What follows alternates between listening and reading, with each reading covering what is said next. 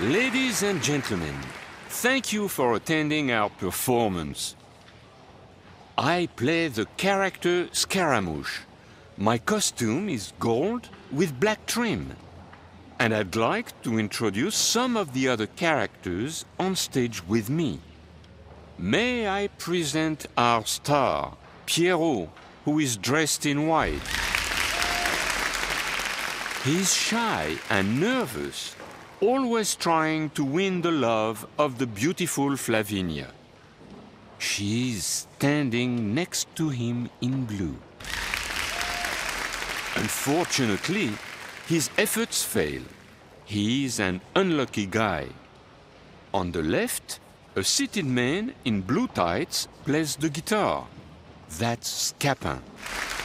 Half hidden behind him is Harlequin, the adventurer, wearing a mask and his distinctive red and green diamond-patterned costume.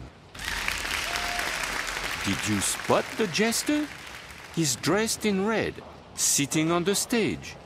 He's entertaining two children with a miniature puppet of himself.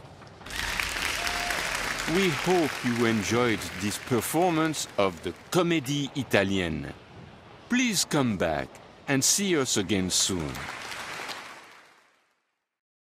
This French artist, Antoine Watteau, was involved with the theater throughout his career.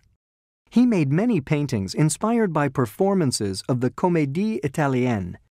This is a troupe of actors with stock characters: the lovers, the clowns, musicians, the beautiful lady, the old man, and audiences recognized them by their costumes or masks. The characters originated in Italy in the 16th century. In Italian, they were called the Commedia dell'arte, and troupes would travel around the country performing.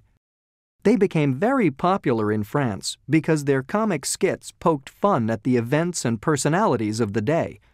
But in 1697, one troupe in Paris was banished for almost 20 years after offending a member of the royalty.